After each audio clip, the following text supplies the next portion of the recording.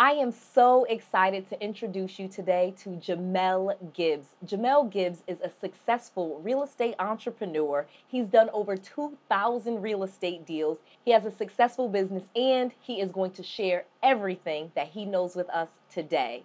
I cannot wait for you to learn and hear all of what 𝗲𝗹 has to say and hear how similar our stories are in so many ways and how we climbed from the bottom and got to the top. I cannot wait for you to hear all of the gems that will be shared today. Let's go. Noel. Yeah, she can fix that. If you gotta get it done, all you need to do it better. Well, she can fix that. Yeah, she can fix that. Investment to get back, trying to get a big stack. She can fix that. Let's fix that. Welcome, welcome. I am so happy to introduce the world to 𝗲𝗹𝗃𝗍𝗍, who is a brilliant real estate coach. He's a real estate entrepreneur, a real estate investor, and just an all-around awesome guy that I am so happy to be introducing to you guys on my YouTube show. Welcome, welcome, 𝗲𝗹𝗃𝗍𝗍. How are you? I'm doing great. Noel, how are you today? I am awesome. I am awesome. So we are going to get right into it because I know you have just so much information to share. You are a wealth of knowledge, and I am so excited for you to tell your real story so that people can see what success looks like, especially in the realm of real estate investing and then real estate coach. Okay, so we're going to be talking about that very specifically. So tell people who you are and kind of how you got started in this business. Sounds good. Well, first off, I appreciate you having me on the show. My name is 𝗲𝗹𝗃𝗍𝗍. I grew up in Brooklyn, New York. I've been investing in real estate since 2002. Over the years, I've done very well in real estate, but I've also had some hits as well. In addition to my hits, that is what caused me to become who I am today. I believe the things that you experience in life make you the person you are. So ultimately, the ups and downs that I've experienced in real estate over the last 20 years, 19 years at this point, has helped me to become a better real estate investor, a better leader, a better coach all the way around. Since 2002, I bought a couple thousand houses. And I still buy at least 2 houses every single day right now. And we do that through what's called wholesaling real estate, as well as creative real estate investing strategies, such as subject to investing, wraparound mortgages, lease options, seller financing types of deals. Over the years, I've also built new construction, done rehabs. I've touched just about every aspect of the real estate business, but I find my comfort is in wholesaling and creative investing. So that's a 20-year story in about 30 seconds. So we're going to dive into that because you and I connected so much on the wholesaling, the subject to, the wraparound mortgages. That is how I found success in real estate and how I amassed a portfolio of real estate. So let's dive into that a little bit because you, again, are a wealth of knowledge. Explain to people how you built your portfolio using these creative strategies. Let's tell them what they are and then how you did it. You know, when I first started, I was using something what they call the BRRRR method today. So I would buy a house, I would fix it up. I would do what's called a refi cash out, meaning I would pull the money that I invested back out of the property, and then I would simply rent the property or do what's called a rent to own, AKA a lease option on a property. And I did that a lot between 2002 to 2006, 2007, until the market tanked. Now, unfortunately, like I said, I had a lot of downs at that time as well, primarily because I had a lot of money out. I had a lot of money invested into different properties. And when that market tanked, I couldn't get the money back out of it. So unfortunately, my business took a huge, huge hit. So this is where wholesaling was introduced to me. Now, for those of you who don't know what wholesaling is basically the act of contracting a property at a huge discount with the intentions of selling it at a discount to make a small profit. So to give you an example of that, you know, I can, let's say a house was worth $100,000. I can contract that property for, let's say, $30,000, provided it needs some type of work, physical distress or financial distress. And then I can turn around and sell the contract to someone else for $40,000 or $50,000. Yes. So stop here. Stop here. I need you to stop here because this is literally where we connected so much. And this is how I got out of my parents' basement. So let me quickly share with you how me and Jamel's stories, they mirror each other. So I start investing in Atlanta, 2002, 2003. I'm flipping houses with a full-time job. 2008, 2009 comes, we go bankrupt. We have multiple foreclosures. We overpaid for properties. We find out all of our mistakes, basically. And we end up back in my parents' basement, okay? Me, my husband, my kids. At the time, I was pregnant with my third kid, okay? So I'm living in my parents' basement. I'm humiliated. I don't understand how this happened to me, okay, Jamel? I'm just like, how did I end up in my parents' basement again after being able to flip houses a little bit? So I go and I start going to real estate investor meetings, okay? And I meet a guy and he ends up being my coach and teaches me wholesaling. He teaches me wholesaling. He says, go find people with property problems, people like you that were behind on their mortgage payments, but let's get them before they go into foreclosure. Explain to them what happens in a foreclosure. You know, the sheriff come, he kick you out the house. They don't want that. Sell the house to us investors and tell them you're connected to this network investors. You know, he gave me this little script and voila. I'm doing those deals, 5,000, 5,000, 5,000, because that's what he told me to charge, okay? Just being honest with you. I only thought you could charge 5,000 when you wholesaled. I didn't know what I know now. And we'll get into that in a little bit, but I only charged 5,000, but I did like 13 deals the first year. And of course, that's how I got out of my parents' basement. And I just started building my wealth, being able to fix my credit, being able to pull myself out of that situation through wholesaling. So explain to people the power of just knowing how to find off-market properties and how to talk to these sellers. Well, you know, I look at real estate like this, especially when it comes to wholesaling, but wholesaling kind of drags itself into other aspects of real estate as well. So I look at it as when it comes to wholesaling, I'm a marketer first. I got to know how to find the deals. So what type of deals are we looking at? We're looking for deals with some type of distress attached to it. Again, it could be physical distress. Financially distress can tie into the creative investing side. We'll talk about that in just a moment. But for the most part, really what you're looking to do is look for distress. So if you're driving around in a neighborhood, pick a neighborhood in your local area, drive around a neighborhood and look for the eyesore. That's the distressed property. You contact that seller and ultimately you get in touch with them. You can take that distress off of their backs and create a profit while you're doing it. So that's basically what we're looking for. You're a marketer first, then a problem solver. So you heard me say that I can take the distress off of the seller's back, right? In essence, what we're doing is we're creating a situation where the seller doesn't need to take care of that property anymore. And they're looking to get rid of the property. And at the same time, we can provide them with the solution to get rid of the property. And that's where we materialize ourselves as real estate investors. So you're a marketer first, a problem solver second, and then a real estate investor when you materialize that check at the end of the day.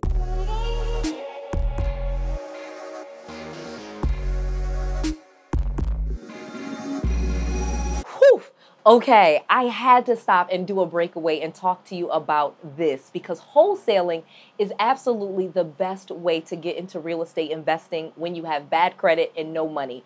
Both me and Jamel Gibbs have realized that, and we made a ton of money wholesaling real estate. Jamel still does way more of it than I do today. But here is the catch. When I started investing in real estate and doing wholesaling, my coach taught me that I should charge $5,000 per deal.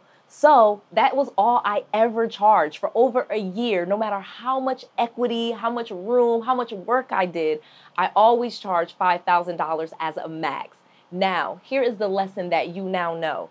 You get to set your fees. When it comes to real estate investing, wholesaling, fixing and flipping, and some of these other things where you control your pay, you can create your own fee. You get to decide what it is that you are charging for your service. Wholesaling is an absolutely amazing concept in real estate, and you can make hundreds of thousands of dollars. You do not have to only charge $5,000 per deal. That was the mistake that Noel made, and you will not make that same mistake. Now back to this.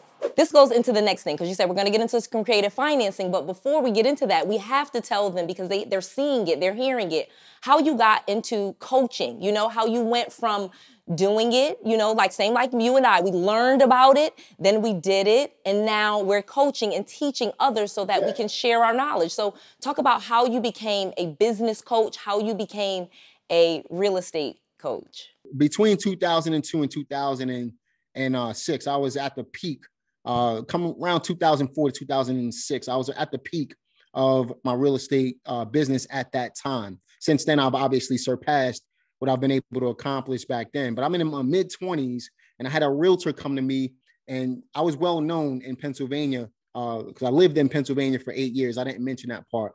But while I was in Pennsylvania, I was well known because I was buying a lot of houses. So here's this young guy buying up pretty much every single deal that came on the market. And I had a realtor come to me and said, I'll pay you to show me how you do what you do. Now, this is a realtor who said that to me. Yeah. And I basically, a light bulb went off in my head, and I said, you know what? I need to learn how to write a book. And then from the book, it kind of segued into home study courses and coaching and things like that. So I've been training people in real estate. I've created multiple millionaires in real estate since 2006. I know you have.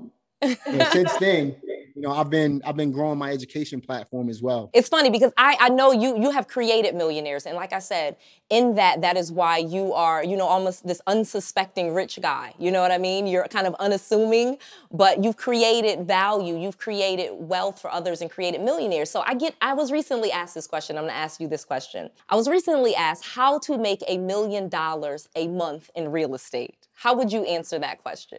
To me, the best way to make $1 million a month is to do it through passive income. And obviously, there's a lot of different moving parts to real estate. What I believe that people need to focus on is building their capital through wholesaling, but then taking that capital and investing in the cash flowing properties. If you can invest in the cash flowing properties and you get, over time, you can get larger with the unit. So you could go from, let's say, a 1 to a 4 family a residential style property to more commercial, small apartments, 5 to 20 units. And then over time, you build that to 100 units and 200 units. I believe within 3 to 5 years, anybody can make $1 million a month in real estate. I agree. I absolutely love that. And you also brought out a great point to explain what I'm often trying to teach. And I think every real estate millionaire, we know that you have to deal compound. So you start with wholesaling to get the cash flow. And then you may go to fixing and flipping now that you have a little bit of cash and you have some that you can risk, because fixing and flipping is more risky than wholesaling. But now you have some cash flow, and then you get your rental properties and you start to keep some of those properties that you would have, that instead of wholesaling off and getting rid of it, you're like, no, I'm going to keep this one and add it to the portfolio. So you're right. You start to easily go from getting cash to cash flow. And you know what the problem is? People, they'll look at, they have shiny object syndrome is what we call it in a business, right? So what people do is they'll get this check for $5,000 or $10,000, and the next thing you know, that check is gone. Rather than reinvesting that money into something that's going to cash flow for them, to where they can live off of the cash flow versus the seed money, that's where people go wrong, in my opinion. I made that mistake myself, so I used to buy any and everything that I wanted because I was making $50,000, $100,000 a month in my mid-20s, right? Yeah. Now, what I learned is because I didn't have enough assets when the market tanked, my business, I went bankrupt in 2008, 2009, just like you know the story, right? So what I learned from that was I need more cash flowing assets. So if anything was to ever happen, guess what? I'm still going to be financially set because I have money coming in. So I take the seed money from things like wholesaling and fix and flip, and I put it into cash flowing properties. And I live off of the investments, not the seed money. and actually, this is another awesome point. So not only do you have your properties, okay, that are cash flowing, you wholesale or you fix and flip some of them for large lump sums of cash. So we're creating multiple streams of income. And then we add to it, once we get proficient, of course, the coaching and the teaching. And that has been an amazing stream of revenue for my business. What would you say for yours? It's fantastic. I'll tell you, I just did I'm not trying to give a shameless plug or anything like that, but I literally just did a video on the multiple streams of income that I have coming in just from the real estate aspect of my business. We're not talking about, other aspects like trucking companies and things like that we have. Just from real estate, I have 11 streams of income. So the coaching is one aspect of the real estate business where we teach people. And yes, it is a 7-figure business right now. And at the end of the day, I believe that anybody with some type of specialized knowledge can take their knowledge and turn it into money, continuous flow of money for themselves if they're consistent with putting out value to the world. Yes, I completely agree. Completely agree. So same thing here. And it's like real estate is the core business. And I teach people about multiple streams of income. You create that core, and that could be your real estate rental properties. And then you have the wholesaling. Then you have the fix and flips. Then you have the podcast. Then you have the book. Then you have the coaching. Then you have the courses.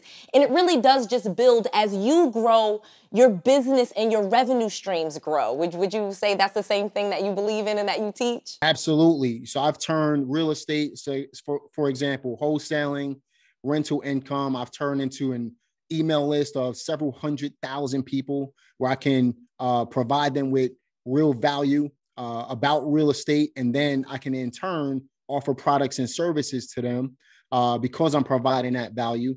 Then we have YouTube, and then we have software and coaching programs and boot camps and all kinds of things that all was a spinoff of what we were able to accomplish in real estate. So yeah, you can take one aspect of the business and create multiple streams of income so that when one is slow, and I'm sure you'd agree with this as well. Absolutely. When one aspect of the business is slow, you still have revenue coming in from other aspects and vice versa. So you always have capital coming in. It's about building it's about building value, providing value to the world like Noelle does on her channel. And then at the same time, make it profitable, help people, and the people will always help you in the end. Yes. Okay, Jamel Gibbs, because you are like dropping so many gems that we have okay, so let's kind of pivot a little bit because you're saying so much about business, okay? You're really teaching people about their business and how to create multiple streams of income in your business. And so talk to me how you are as a business coach. What do you think it means to be a business coach? I think being a business coach all boils down to being a leader in your business. You don't really want to, in the beginning, you might have to work on the minutia part, meaning the ins and outs of the business. But over time, you need to remove yourself and build up your team. And when I say build up, I'm talking about build them up to the point where they're confident in themselves to be able to handle the business better than you can. You have to remove yourself from the business in order for it to be considered a true business at the end. I learned that over the years. It took me 8 years to get my first hire. After that, right now, there's 21 of us on my team. And we have a meeting every single day, Noelle. We do Monday leadership calls, Tuesdays acquisitions, Wednesdays dispositions, Thursdays marketing, Friday admins, right? So that's kind of the way I stay in touch with my team every single day to make sure we're hitting the mark. We set a goal. We want to make sure that we're hitting that goal every single week. We have a big goal, let's say a 5-year game plan, but every week is leading up to that 5 years. Right. So to be a business coach or a business owner, you have to be a leader. And in order to be an effective leader, you got to know when you're vulnerable, and you also got to know when to remove yourself in order to allow your team to take over from there. No, it's funny because I feel like you and I are doing the same thing. We run a business and we're teaching what we do each day. So that's what makes the information so awesome because it's day to day. We have a team, we have employees. We're literally just giving you a behind the scenes look on our own businesses when we teach and we coach you. So I think you just said so many great points. So as a coach, because again, you're teaching, you have your business, and then you're coaching others, what can a business coach help their students with? A business coach should be able to help their students, number one, get profitable. So what I do when it comes to, let's say, wholesaling, for example, the first thing I want to accomplish when someone invests into my program, I want to help them to get a check as quickly as possible. Then what we want to do is we want to rinse and repeat the entire process for, let's say, 12 months so that they can get an annual amount. So let's say that they make 60 grand a year. We want to put $60,000 in the bank. So then they have the choice of whether to scale and go full time or to continue doing it part-time, but they have options at that point because they're cashed up, right? So the number one thing is to get cashed up first by doing your first deal, then rinse and repeat the entire process till you have a year's worth of income in the bank. After that, sky is the limit. You can do whatever you want to do at that point. So, what I teach people at the end of the day is to, number one, know what you want. So let's say in 5 years from now, you want to retire with $10,000 a month in income. Get very specific, very clear on what you want. And then from there, we could create a game plan where we're creating annual goals, which will lead up to the 5 years. Then we create quarterly goals, monthly goals, weekly goals, daily goals, which will ultimately help you to hit the game plan. I'm happy to jump into the nitty gritty on how to do all of this stuff. On what I recommend is wholesaling and creative investing to be able to do that. Also utilizing business credit and things like that, which they can get that type of information from you. But all of this can lead you to being financially free in a very short period of time. You could absolutely change your life if you just stick with the game plan for a couple of years. That's it. Whoa, okay, I had to stop and talk to you guys about business coaches because this is so important. One of the things that I absolutely love about business coaches is that if they currently have a business and they are working in their business and their business is successful, like the business that I wanted to have, that business coach is a wealth of information. They are currently doing what they are teaching you. They are in the day-to-day. They have a team. They have employees. They're always looking for new technologies and new ways, and they share and pass that information on to their students. I feel like I got so successful so fast because my business coach taught me so many business methodologies, strategies, websites, and just so much that I was able to be successful and not make all the mistakes that I would have made on my own. A great business coach can save you years and is worth every penny. Okay, so you said two things when you're coaching your students that, me and you have so many of the same philosophies. One is the first money that they get, reinvesting in themselves. So you have them save it. There's sometimes when I have the students fix their personal credit, okay? And because, I have had hundreds of thousands of views on my video, how to get business credit with bad personal credit, because we're touching on business credit and we're going to touch on that. But so many people have bad personal credit that it's really going to hinder them long term, that I need them to kind of get those issues tied up so we can really get to the wealth building things. Talk to me about that. What are your feelings on personal credit? And then we'll get to the business credit. I 100% agree with that. And again, reinvesting into yourself doesn't necessarily mean to save. It means reinvest. So reinvesting could be building your personal credit, building your business credit. I know that you teach how to build business credit without having great personal credit. I think you need to build up some type of credit in order to be able to get access to the capital that you need in order to really be able to take your business to another level. Because ultimately, by not having access to the funds that you need for your business, it can take you a lot longer, or you can work you're going to work much harder than what you need to. Let's say through wholesaling real estate, right? You can build capital through wholesaling real estate. But what if you were able to get to the goal of buying and holding real estate through business credit a lot quicker? Rather than wholesaling your life away, you can build up a lot quicker by building your personal situation, building up your business credit, and getting access to the capital to be able to purchase these properties. My point is, you have a lot more leg room, a lot more leeway when you have access to money.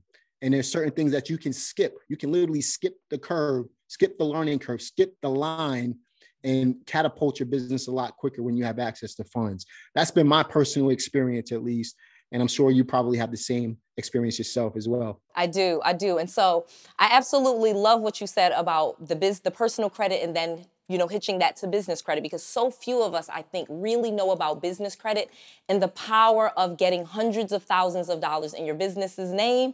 And in fact, I have tons of videos, an entire playlist on my YouTube teaching this, because I really feel like more people should know, because this really catapults your business to the next level, like you said. So before we close out, I just have to say, tell people where they can find you, what you're working on, because they need to know Jamel Gibbs. You are an amazing real estate entrepreneur that more people should know.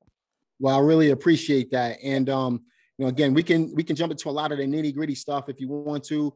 I'm happy to come back and do that as well. But for the most part, if you want a ton of real value on real estate investing, regarding wholesaling, fix and flip, or creative real estate investing, I do new construction as well.